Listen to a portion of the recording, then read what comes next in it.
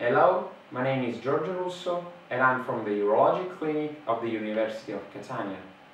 First of all, I will thank you, the British Journal of Urology, for the opportunity to talk about this paper. And also, I will thank you, my chairman, Professor Giuseppe Morgiai, for the chance to perform this research. And I will talk you about the paper published in BJU. The increase of Framingham cardiovascular disease risk score is associated with severity of lower urinary tract symptoms. As you know, the Framingham heart study was the longest running study of cardiovascular disease in the world, and it began in 1948, and the original cohort was about 5,000 of subjects. The aim of this study was to assess the association between several risk factors and the estimated risk of cardiovascular events. Authors demonstrated that age, hypertension, diabetes, and low HDL cholesterol and high total cholesterol and smoking status were associated with a greater incidence of cardiovascular and cerebral events at 10 years of follow-up. After 1950, several articles have been published demonstrating the importance of the results found in the Framingham heart study. But what about the association between cardiovascular disease and lower urinary tract symptoms secondary to benign prostatic obstruction? As you know, the incidence of BPH increases with aging, with a great incidence between 60s and 70s. Several articles have demonstrated that cardiovascular disease, erectile dysfunction, and benign prostatic obstruction share a lot of common factors. Among these, we remember endothelium dysfunction and also inflammation.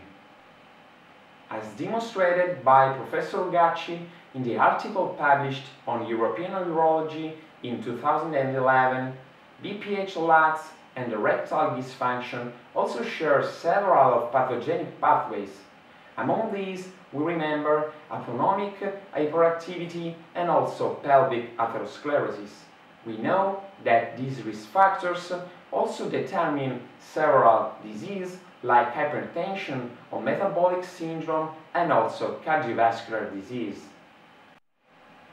As concerning these premises, we have recently demonstrated that the presence of insulin resistance was associated with more severity of lower urinary tract symptoms and also with severity of erectile dysfunction.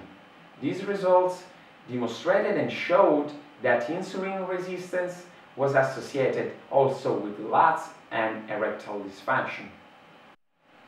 So the aim of this cross-sectional study was to determine the relationship between LUTS BPH and the 10-year risk of cardiovascular disease assessed by the Framingham cardiovascular risk score in a cohort of patients affected by lower urinary tract symptoms. The Framingham risk score was calculated using an online tool.